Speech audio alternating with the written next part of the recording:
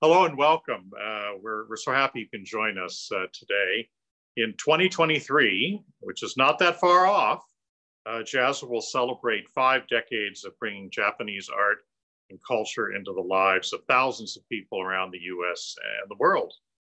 And what better way for us to mark this important 50-year milestone than to organize an exciting and very timely exhibition on 50 remarkable years in Japanese history, the Meiji period.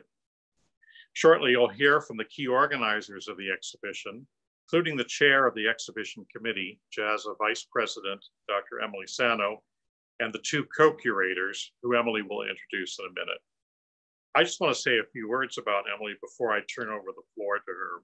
We are so fortunate to have someone of her stature, experience, and scholarship leading this project. Many of you know Emily from her time as the director of the Asian Art Museum in San Francisco, where she is now director emeritus.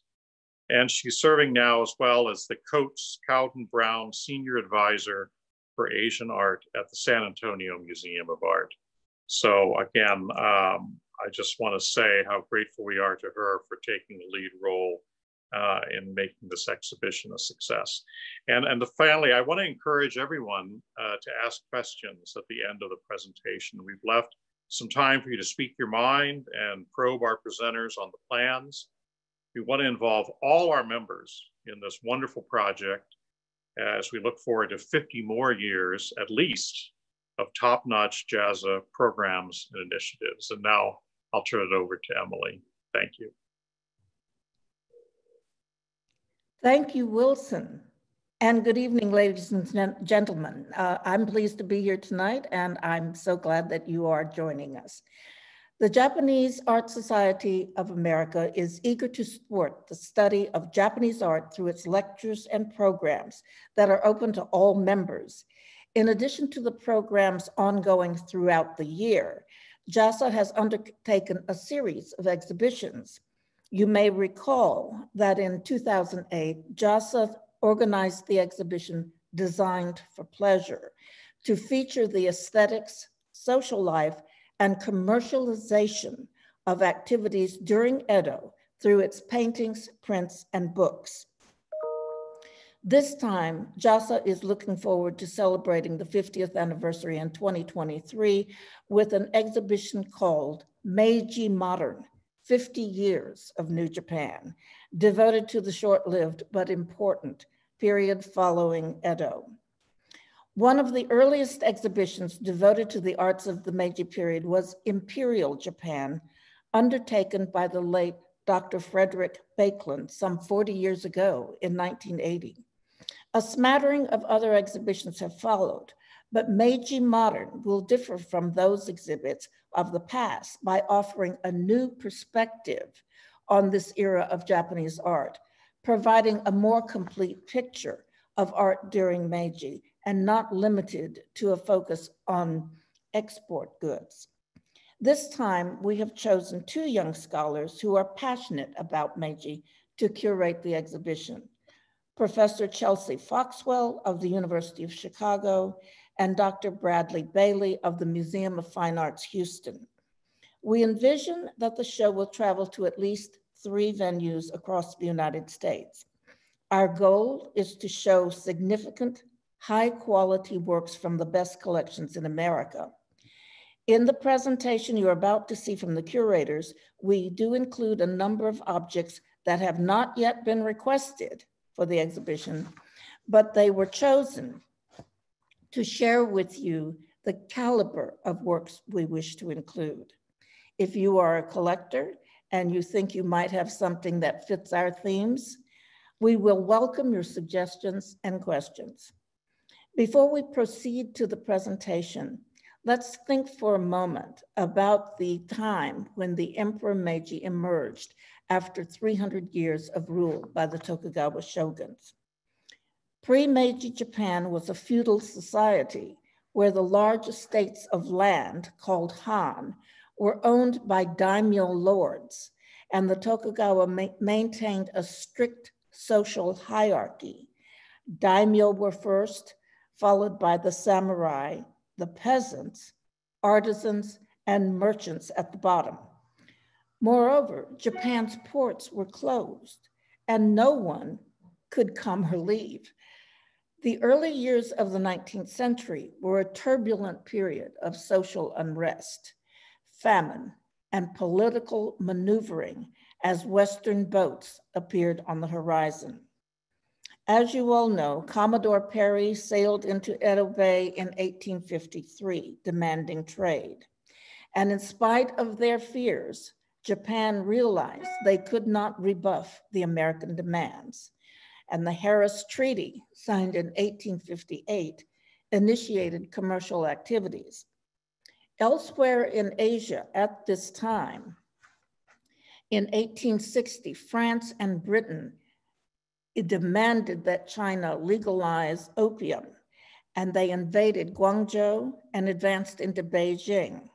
They demanded and received preferential business treatment and control over ports. In Southeast Asia, in 1862, the French gained control over Vietnam, and they succeeded by 1882 in colonizing Vietnam, Cambodia, and Laos. So clearly in 1868, as an isolated feudal society, Japan was at risk of colonization by European and American powers. The Meiji emperor, restored to be head of state by rebellious daimyo and samurai in southwestern Japan, ended the shogunate. The emperor reformed the social structure and military. He weakened the samurai and freed the peasants from bondage. He built railroads, hospitals, universities, and also fostered trade and industrial growth based on a market economy, moving Japan from a feudal to a capitalist society. Thus, Japan immediately shifted to creating a modern, industrialized nation state, influenced by Western scientific, technological, political, legal, and aesthetic ideas, and emerging as a great power. I'm astonished they could do it so fast. But our primary question tonight is, what impact did this modernization have on art? So this question will be covered by Bradley and Chelsea, who will describe the major themes in Meiji Modern. I end here. Bradley, Chelsea. Thank you so much, Emily. I think that was an excellent introduction to the period. And as Emily said, Chelsea and I will be talking to you all about some of the objects that we feel represent the major themes and the overall caliber of objects, as well as the aesthetic of the show. Next slide, please. The title, as Emily sort of explained, posits this period of Japanese history very much as a period of a kind of modernity. Many times in the past, Meiji art especially has been regarded as derivative, often made solely for foreign taste or foreign export, when indeed the object of this exhibition for Chelsea and myself is really to present a period of almost an alternate modernity, a kind of redefined modernity, which we're calling Meiji Modern. All of the incredible changes that Emily described are also outlined in a 2-volume compendium from which the exhibition takes its subtitle, 50 Years of New Japan. The Meiji period is not precisely 50 years, but some of the developments that spurred on these major societal, artistic, economic changes also fall outside of the strict reign of the Emperor Meiji. So by subtitling it 50 Years of New Japan, we are also able really to provide a more comprehensive view of the period without tying it specifically exactly 1868 to 1912, which would leave out some very important things. The compendium 50 Years of New Japan, which was originally published in 1904 in Japanese before being translated in 1909, you can see the cover image here, the frontispiece rather, 50 Years of New Japan is the translation of Kaikoku Goju Nenshi, so slightly different, more that's the opening, 50 years of it, kind of the history of an opening of a country. But it was compiled by Count Okuma Shigenobu, who was a finance minister, the second prime minister of Japan, and as you see in the image at left, the founder of Waseda University, where a statue of him is today. He is here presented on the right in all of his kind of Meiji regalia. But if doing research on him, you will find images of him in sort of traditional samurai garb. He was from Saga, and he was schooled in Confucian classics as well as Rangaku, or Dutch studies, kind of Western scientific study. And this book was at once a document of all of the incredible achievements that Emily mentioned, the establishment of a legal system, agrarian policy, economic systems, as to say nothing of the fine arts, about which we'll talk in a moment. And it's a major 2-volume set that really does embody the spirit of Meiji Modern. And it's not simply a historical document of these achievements of the period, but was also made to present to the outside world in a way the achievements of the Meiji period, of this new Japan. And so we felt it was a great subtitle for this exhibition. And indeed, the second volume contains extensive accounts of Japan's artistic achievements of the period, which we hope this exhibition will embody. Next slide, please. So the fall that we would like to present just to you a few introductory slides to kind of introduce the aesthetic as we see it of the period before going into the major themes of the exhibition. And while the reign of the Emperor Meiji will not strictly define in a temporal sense this exhibition, the Emperor Meiji, of course, is a central figure, if not the central figure of this period and of this triptych as well. This is by Chikanobu, and is one of his so-called, we might call them Enlightenment pictures. And one of the very, very interesting things about the period and about this transition from feudal Japan to Meiji Modern is prohibitions about the image of the emperor. Indeed, one traditionally was not even supposed to gaze directly upon the emperor. And in earlier depictions, he's sometimes shown behind kind of a semi-diaphanous screen to hide his face. This, of course, becomes a problem when one is trying to establish a modern capitalist economy with the central monarch as a central figurehead in the style of perhaps, let's say, a Queen Victoria.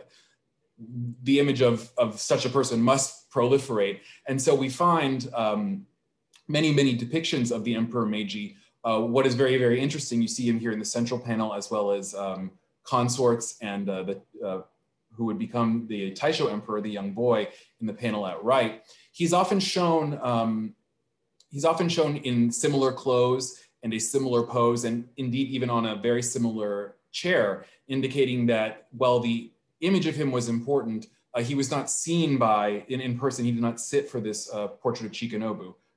Next slide, please. And we'll come back to his image. One of the other things that we really wanted to explore with this exhibition was how, despite the fact that this is often regarded as a strong break with traditional Japanese art, with traditional Japanese history, it is a period of rapid change, but it is a period that also sought in many ways to define and depict and revisit the past. And to do so with a very modern eye in ways that really are technically masterful and extremely impressive. And as in the case of these three objects, often involve a traditional theme being executed in lavish materials with the highest technical prowess, and very, very often a manipulation of these materials and a real mastery of these materials to almost to make them shift their physical state, to appear as something else. So we find here three examples of the tide controlling jewel, a very important symbol in Japanese culture and art, which is revisited in this period, shown amidst waves, breaking waves that kind of both embody naturalism, but also have abstract and very modern qualities, but that have been hammered out of silver, very fine Jungin silver. And these pieces, as we can see, going from right to left, they in many ways grow increasingly elaborate, with the piece at Cleveland having an extra rock crystal orbs, as well as what appears to be a shakudo dragon swirling amidst the waves. before this wonderful private collection piece on the far left, where we actually have a cast bronze rock, as well as pins of silver and gold and patinated metals that simulate kind of foam and bubbles on these waves that have been hammered from a sheet of silver, producing something that looks like liquid in motion from what is, in fact, of course, a very hard metal. Another aspect of this that does embody Meiji Modern is the marrying of this highly refined and highly technical, in many ways wrought aesthetic and manipulation of materials with the natural. And of course, these are not glass orbs, they are rock crystal orbs that were found and were polished and shaped and cherished for being blemish-free, and here given these incredibly elegant stands. This revisiting of classical themes is something that we think will allow the general public to approach this exhibition without feeling the need to necessarily be a specialist in late 19th century Japan, but just having some familiarity with Japanese culture and art. Next slide, please. Good evening, everyone. It's great to see you, and thanks, Bradley. Picking up here with an introduction of some of our general themes. The Meiji period was also significant for the way in which it rethought the Japanese past and rethought time. In this triptych by Yoshitoshi, we see Saigo Takamori seated on the right, the leader of the Satsuma Rebellion of 1877. Brandishing swords, the samurai rebels under Saigo's command fought the Meiji government's new army of conscript soldiers in southern Kyushu. This civil war continued for the better part of a year and was reported back to Tokyo and other cities through newspapers and represented in many woodblock prints. Saigo and his army are shown as heroic embodiments of traditional samurai valor, although in prints they also sport handsome Western style uniforms. Saigo and his men were eventually defeated, with Saigo being wounded in battle and reportedly also committing seppuku to avoid capture by his enemies. Although the public understood that Saigo was engaged in the criminal act of leading an anti-government rebellion and that he was therefore doomed to die, woodblock prints of the Satsuma Rebellion overwhelmingly present him and his forces as protagonists in a conscious juxtaposition between traditional samurai values and the modern manifestations of the new government. In 1889, just a dozen years after Saigo's death and the defeat of this insurrection, however, the Meiji government actually pardoned Saigo, restored his imperial rank, and even erected a bronze statue of him in Ueno Park. Next slide, please. This print by Watanabe Nobukazu shows fashionable ladies and a boy in a modern sailor uniform and other people who are strolling under the cherry blossoms in Ueno Park as onlookers gaze at the new statue of Saigo on the right and read the inscription that tells of his good deeds prior to the Satsuma Rebellion. The woodblock print is, of course, an art form that had been continued from the Edo period, although with all sorts of new and continual advances throughout the Meiji, first half of the Meiji period. But here it's being used to present a new art form, the commemorative bronze statue, which, like the public park, represented this new form of civic engagement for Meiji subjects that were now thoroughly incorporated into the modern lifestyle. And you can see some hints of this modern lifestyle with the trench coats and umbrellas and hats and military uniforms. So many Meiji objects similarly show this ability to kind of reflect on the past and the present in a single work of art. Next slide, please.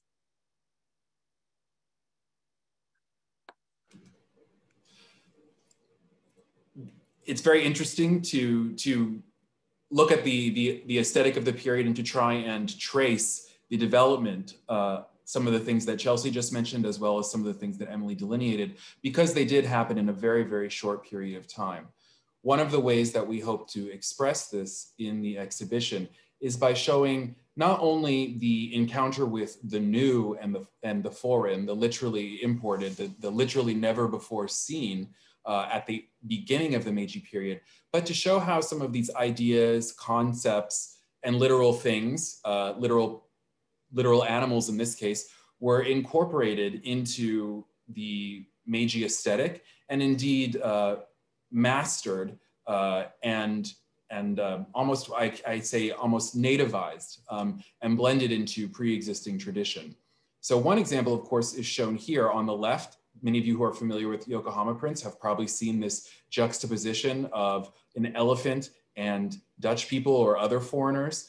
This is because these are both new and foreign things, foreign mammals, we should say. Elephants, of course, exist in Japanese art going back many centuries before this, but what we have here is a distinct effort on behalf of Yoshii to depict a true elephant. And not only an elephant as seen with the naked eye, because it's sort of obvious that that is not the case, but an elephant as depicted in photographs, also a new technology, a new imported technology. Indeed, looking at the frame of the print on the left, you see a conscious effort to emulate a period photograph.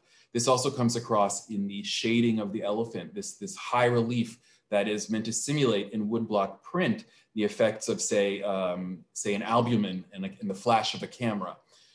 Further emphasizing this is the name of the title of the print, Shashinkyo, coming from, deriving from the same root as picture, shashin, a true image. But this work has been coated with beeswax to give it the sheen of a photograph or albumen. Now, only approximately 40 years later, less than 40 years later, we now have an image very similar to the print that Chelsea just showed, in that it takes place in Ueno Park, this time with an actual elephant. By this point, the zoo had opened and there was an actual elephant, and I think that we can all agree that Miyagawa Shunte's depiction here is probably one that was rendered with the naked eye and without the mitigation of a camera, at least overtly. We do have photographic effects, however, if we look at the shading, the bokashi effect on the elephant. And this is a way that the Meiji naturalism was heightened, and foreign objects and foreign techniques were simultaneously incorporated into existing artistic media. I would also like to mention that the print on the right belonged to Bill Green and was given to Amherst College along with over 4,000 other of his works. And many of you, of course, know that Bill Green founded the Ukiyo-e Society of America, the forerunner to the Japanese Art Society of America. And so we hope to be able to include this and perhaps other works from his collection to represent not only the Meiji period, but the history of JASA as well. Next slide, please.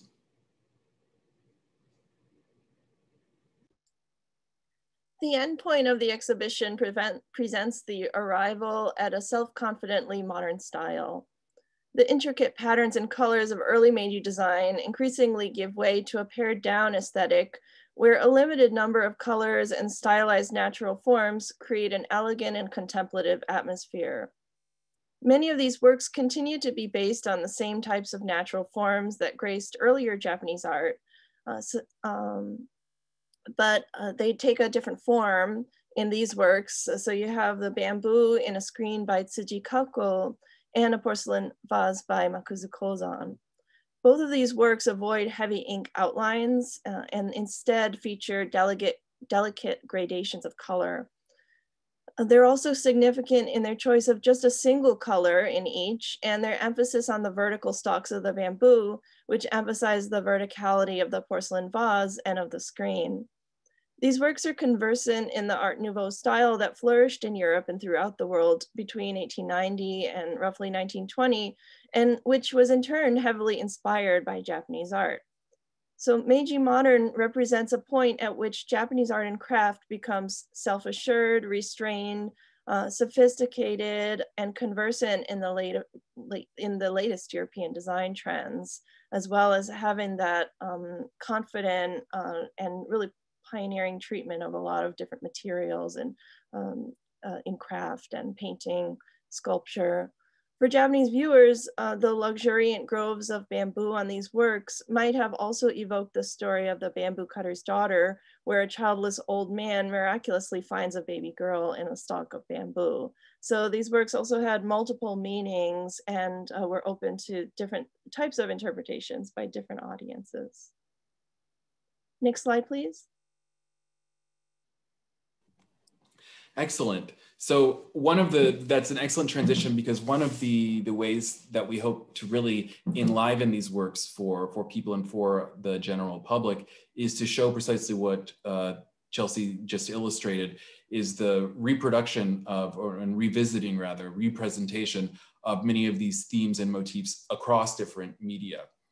So we are overall going to organize the exhibition around a few core themes. One of them is, we're calling right now, it's simply men and women, and it's about the changing societal roles of men and women, be it samurai to soldier, or kimono to French dress, or many, many others. And so we're very, very fortunate. As I said, many of the images of the emperor derive from a few core images, such as this work by Uchida on the right. You'll notice the same outfit, the same pose, very similar chair as in the Chikanobu work that we saw.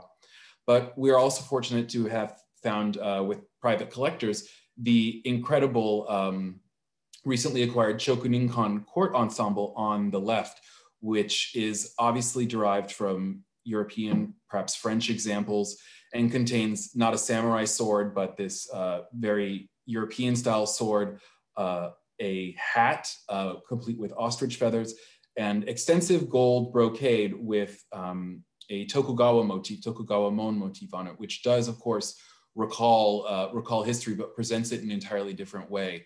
And we are hopeful that by showing images and then physical objects that repeat similar motifs, we will really enliven this material for the viewers and help transport them to the Meiji period.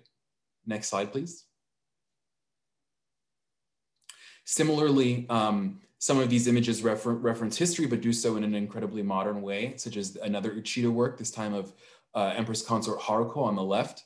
I believe in this year, the Empress issued an edict about the wearing of clothes and how these Heian period robes, which were regarded as more traditionally Japanese with less continental influence, were actually more practical and somehow modern. However, it's worth noting that this kind of historical revival is, of course, represented with an incredible new technology.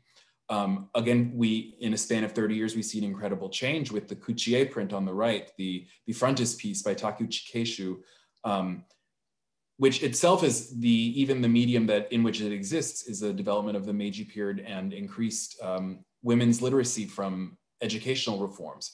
But what we see here again is the changing role of the woman in the Meiji period as represented not only in image, but in her clothes with this Red Cross uniform. And it's worth noting that by this point, by 1904, the Japanese Red Cross was actually the largest Red Cross in the world, second only to the United States.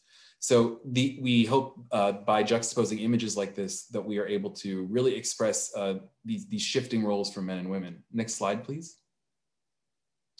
But as we have seen in some of the images that Chelsea has shown, the fact that these changes happen in such a really relatively short period of time, we also hope to illustrate what might be termed kind of not necessarily growing pains, but some of the effects of these changes as they happen. And so something that you'll see very commonly, as in this other Takeuchi Keishu frontispiece on the left, is a woman in a traditional outfit, whereas a man is wearing a bowler hat and that trench coat that we saw in Ueno Park.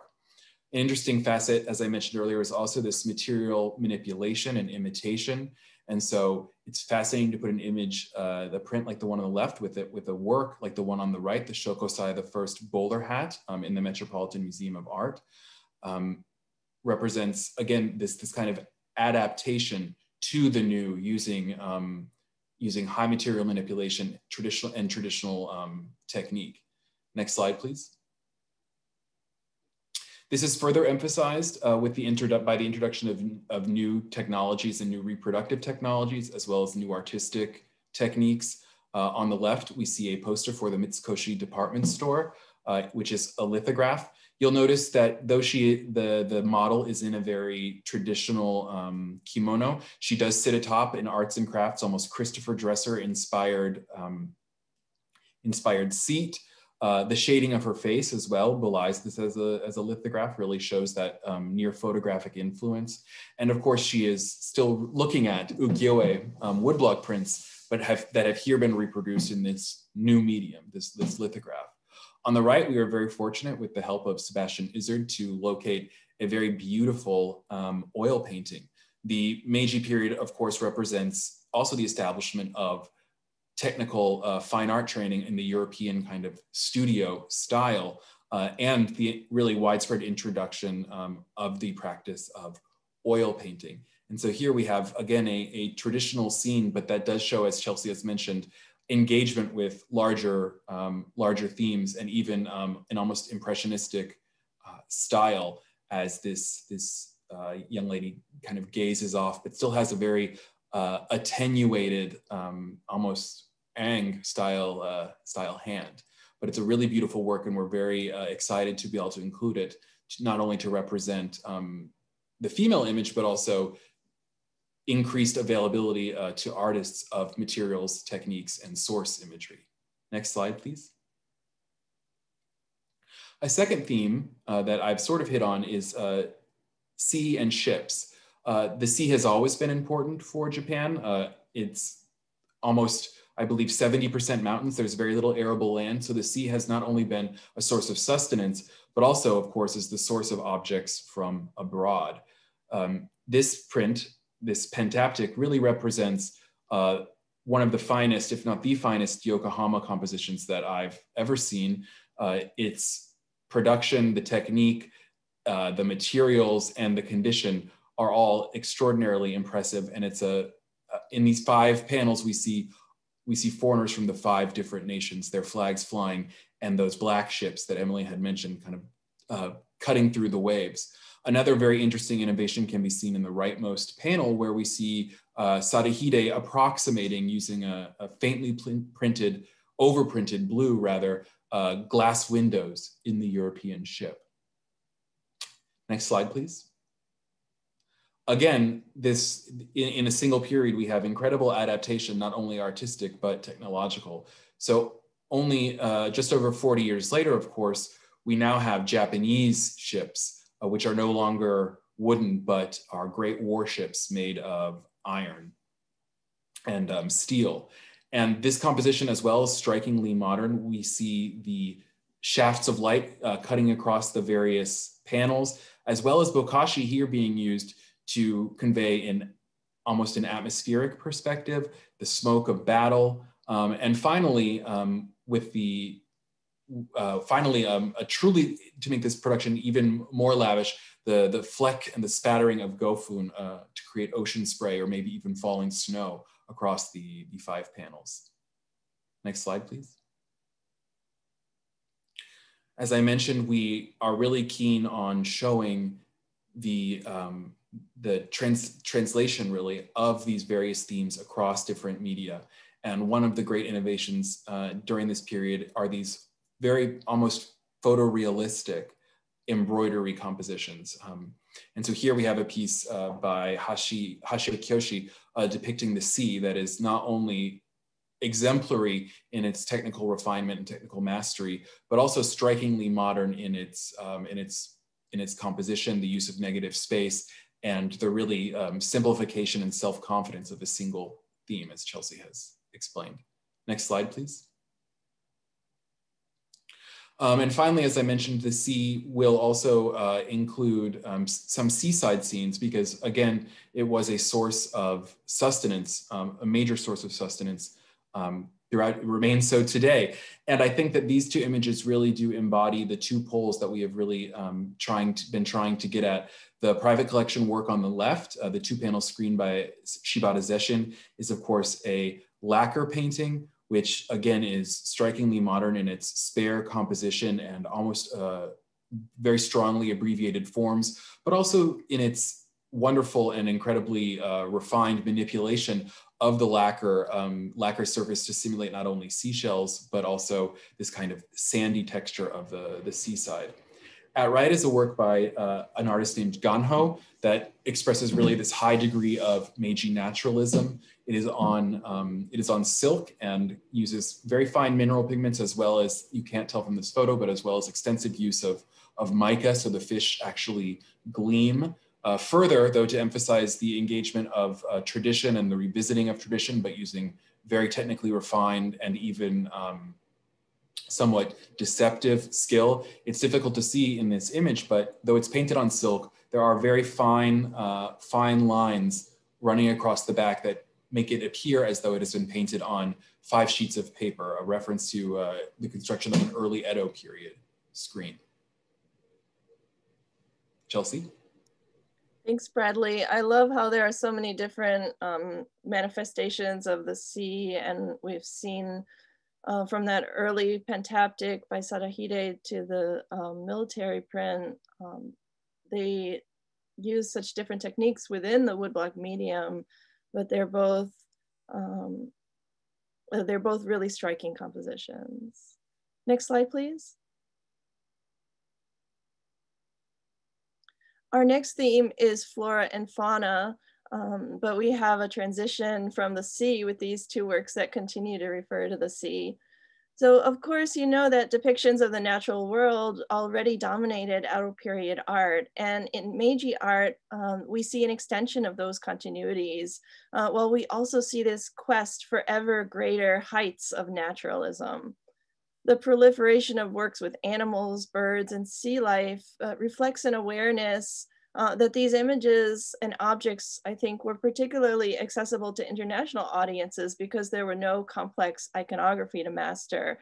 And meanwhile, we have many comments from Western viewers and connoisseurs from the time period, the late 19th century, marveling at the different approach to nature that they see in these Japanese works, which was something not the same as what they were accustomed to seeing in Western art.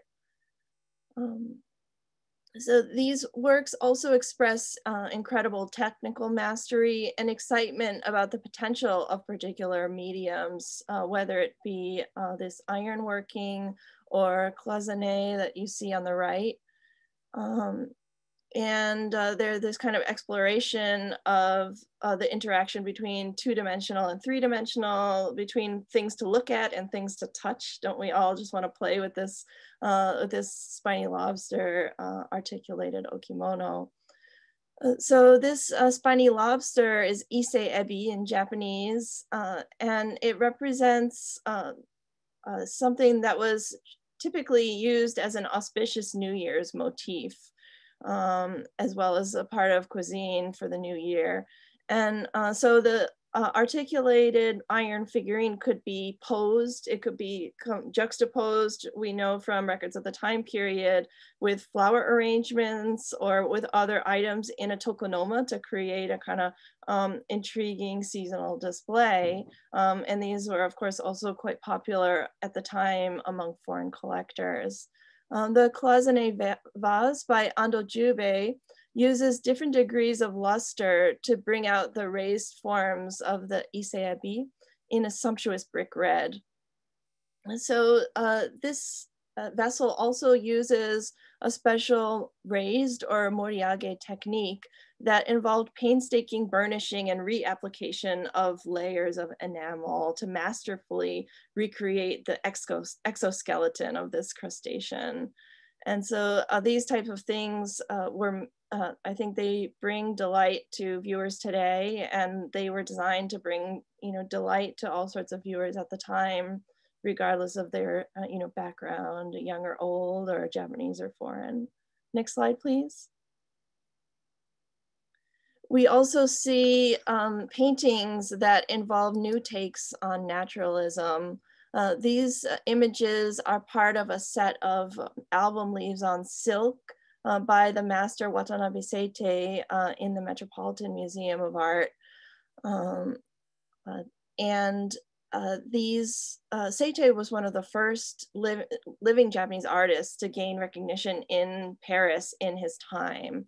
And he was also incredibly popular among Japanese patrons, to the extent that for the latter part of his career, he rarely participated in competitions or in international exhibitions because he had so many patrons in Japan. Next slide, please. In this cloisonné panel, Namikawa Sosuke uses enamels to capture the essence of a painting by Watanabe Seitei. So here you can see the dialogue between the arts and the way that craft is drawing on new developments in Meiji art. So Namikawa Sosuke uses enamel to try to express the way that the snow clings to the pine needles here without using heavy wire outlines, the same way as Watanabe Seitei avoided using, these harsh ink outlines to make his birds' feathers look so soft and approachable. Next slide, please. Our final thematic section that we want to highlight here is history and myth. Deities and time-honored tales and figures from Buddhism and Shinto continue to be a major theme for paintings in the Meiji period. And these are just an example of the type of works that we would love to include in the exhibition. You see the Hell Courtesan with the monk Ikkyu by Kyosai in the left from the Weston collection, and Benten or Benzaiten, who's shown riding a dragon by Hashimoto Gaho on the right. Gaho's painting on the right was purchased directly from the artist in the Meiji period, so in the mid-1880s, by the American William Sturgis Bigelow, and donated to the Museum of Fine Arts, Boston. And when these paintings were received in Boston, then it was an example of living artists being museumified in their own time period and quite, early on in the Meiji period. And so there was incredible foresight of these American collectors and other international figures who knew that Japanese art belonged in dialogue with the great works of Western art that completely dominated, museum interiors in those days. And you also had figures like Arthur Wesley Dow or Ernest Fenollosa or Okakura Kakuzo, who wrote and also gave speeches to argue quite eloquently why Japanese art of this time period and of all time periods deserved to be, considered in the same gallery space as the great works of Western tradition that people were familiar with as considering as fine art at this time period. Going back to Kyosai's Hell Courtesan on the left, we can see the monk Ikkyu, who is famous for visiting the brothel and having a discourse about the meaning of life and death with the Hell Courtesan, and also ecstatically dancing. So he was glimpsed dancing with these skeletons. And skeletons, of course, are ubiquitous within Meiji art. We see them a lot because on the one hand, they represent this quest for an increasingly accurate knowledge of the human anatomy, skeletal system. At the same time that skeletons were related to biology and accuracy and anatomy, they were also related to the love of the occult and of the spooky, and that they were a representation that there were things in this world that couldn't just be explained by science and by rationality. And so we get maybe the both sides of this approach to the skeleton in Meiji art. Next slide, please. We see also these time-honored themes from history and myth in three-dimensional objects, such as this large figural grouping in bronze from the Dallas Museum of Art. It shows the mythical general Takeuchi no Sukune, who's receiving the tide-controlling jewel. So you remember the crystal ball and the waves from the earlier examples that Bradley showed. Here we see them again. And this tide-controlling jewel was used to subdue the seas within Takeuchi's battle. So this would allow him to be victorious in battle. And so this work also shows us how a very contemporary Meiji ambitions, such as becoming a world power, were also expressed through these classical themes. If we think about Takeuchi's stature as an ancient general. Next slide, please. So there are many more works that we have been thinking about in planning this exhibition and putting together a preliminary checklist that we hope to approach collectors and institutions with. And we're really hoping to show that there are so many delicate resonances between individual works. So here on the left, you see this hawk who's glaring at its reflection in a waterfall. So this is a diptych, or rather a pair of hanging scrolls. And so can see this idea of representation in painting being thoughtfully represented on the level of the natural world of we're looking at the painting and the hawk is also looking at its own reflection. Wouldn't it be great to pair a work like that with Aoki Tomonobu's kestrel here, which is a kodo, or an incense burner. So we have this masterful working of silver and shakudo and even gold and other metals. Show this incredibly realistic kestrel who seems once again very aware of us who are looking back at him. Next slide, please. So I guess now it's time for us to reflect and see if there are any questions. Thank you both so much. We are going to start off with a question that was sent in from a JASA member. Are there any historic or documentary objects from American museums that may be solicited for loan for this exhibition?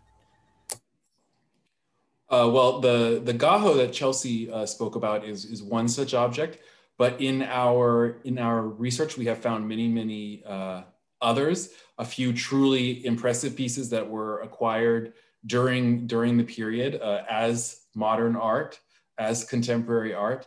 And so we are hopeful to borrow them. Interestingly, and I don't know how Chelsea feels about this, but interestingly, we find at the time, museums, it wasn't only art museums that were collecting it because it was a non-Western culture. Sometimes in natural history museums, you can find truly extraordinary pieces of Japanese art that really represent Japanese industry and craft. And so we have also been fortunate to find pieces such as a large tapestry in the Field Museum that we hope we will find a venue large enough to show in.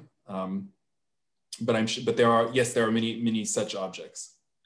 Yes, and this exhibition shows 50 years of the Meiji, but it also commemorates 50 years of JASA and of this Art Society of America that has been collecting in America Japanese art. And so many of these historic objects represent the history of that relationship of American collectors falling in love with Japanese objects. And so that's another aspect of reflexivity in this exhibition. Our exhibition is not limited to showing how foreigners appreciated Japanese art. We also want to show, works of art, including tea utensils that were appreciated by Meiji Japanese people, but certainly commemorating this relationship, between Japan and America is something that we want to do. Wonderful, thank you so much. There's a question from Vincent Cavello. He says, wonderful talk. One quick question. The Kiyoshi screen showing waves that was shown was dated 1915. Can you discuss the reason for including this piece within the Meiji time period? There are really two aspects to this answer. The first is that we did not want to limit ourselves strictly to the Meiji Restoration and the death of the Emperor Meiji. But in the specific case of that work, because of its complexity and the nature of the process of making such an embroidery and mounting it as a screen like that, the planning for it and the production of it would have been begun well within the bounds of the Meiji period. So, and that date is probably the date that it was kind of, that it made its debut as a finished piece, but the actual planning and execution and indeed the style of it are very evocative of this kind of self-assured late Meiji aesthetic that we are hoping to show. But yes, good catch. Thank you so much. There is another question someone sent in. We have a question from a JASA member who wants to know what the budget for the exhibition is and how it will be funded. Let's pass this one to Emily.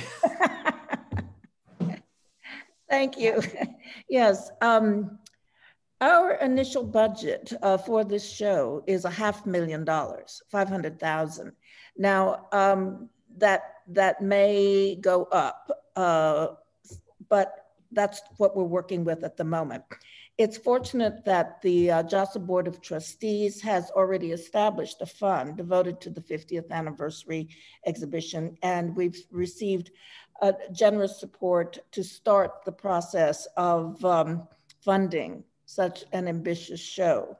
The costs are high because the objects are scattered all over the country, and the packing, shipping, and insurance will be quite expensive for this exhibition. But we hope that we can call to our membership, that is all of you, to help support us. And we would appreciate so much if you could see your way to making a multi-year pledge to help support this really groundbreaking exhibition. Thank you, Emily. There's a question from Erwin Lavenberg. He says, would you comment on the work of Kiyochika and Chikanobu, both with samurai backgrounds, and the internal tension they displayed in their work between the pre-Meiji world of samurai privilege and Meiji Modern? It's a great question. I have my thoughts. Pre-Meiji world of samurai. Okay, so Kiyochika, who I don't think we got to include today, right? We're hoping to include some of his iconic and really pioneering woodblock print depictions of the city of Tokyo. And those works fit well with the themes that we've been talking today because they show a sort of lyricism that relates to, but is different from the lyricism of Hiroshige's works. But at the same time, Kiyochika experimented with, print, and his publisher, his printers experimented with different printing techniques. Chikanobu, Kiyochika also did a lot of, satirical works and so forth. And so I see him more as a kind of, every man's view of Tokyo. I don't know if you would agree, Bradley, whereas Chikanobu, he is so polished. And when he contributed paintings, for example, to the Chicago World's Fair of 1893, he showed an elegantly attired, what looked to be a samurai mother and daughter. So even though as a picture of Bijinga, it would have been much more familiar in the Edo period that these would be shown as courtesans. But it seems you're right that I think if I can sense behind this question, that Chikanobu had a sense of samurai decorum that he brought into the Meiji period with him. And I just glimpsed from the chat that there was another question asking about whether the status of popular objects and popular imagery and whether we'll be able to include those. And certainly it's interesting that even though Chikanobu was working in a popular medium, the woodblock print, and on some of these prints you can see that they sold what they sold for, just a few cents, sen. And then so there's this popular element, but yet within the subject matter of his prints, it's all about the gorgeousness of the upper classes and of preserving some kind of a samurai background. So yeah, that's what I can say for now. I'd like to think more about the question as well. Bradley, I don't know if you had something on that. No, I think it's an excellent question. And I think that our focus though with the exhibition will be on them. And I saw someone else mentioned Ogata Gekko. And our focus is that we will, we would love to include works by them, but we are also trying to fit them into our themes. And so someone like Chikanobu, for example, I think that like the Chiyoda Palace series would be less appropriate for our exhibition than some of his work with these so-called Enlightenment pictures, or images of the Rokumeikon, because we are using them very much to show, hopefully in a single image, the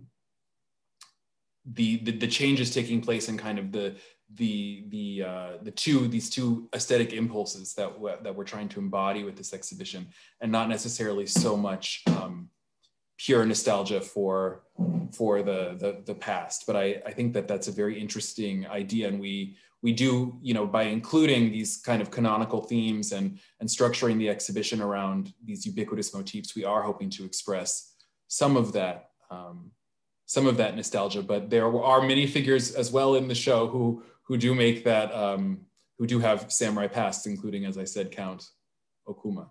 So. Oh, thank you. Oh, yeah. Gosh, how exciting. Well, this has been wonderful.